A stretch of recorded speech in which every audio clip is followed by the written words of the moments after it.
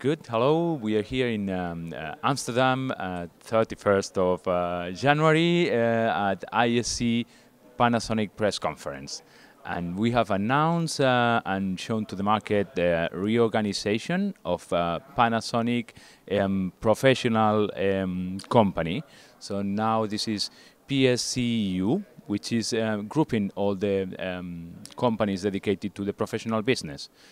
In concrete, here we are showing all the visual product solutions which we offer to the market, which combine in a single point projectors, professional displays, and interactive whiteboards.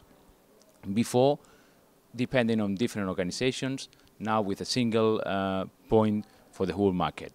This new organization, together with the bringing of the new technology, thanks to the Panasonic and Sanyo merger, is bringing an impressive lineup on the projector side, covering 52 new models now in the professional area, which come from the low-end portable and short-throw and ultra-short-throw projectors, up to the 20,000 lumens 3-chip DLP projector, which we are showing for the first time in ISE this year.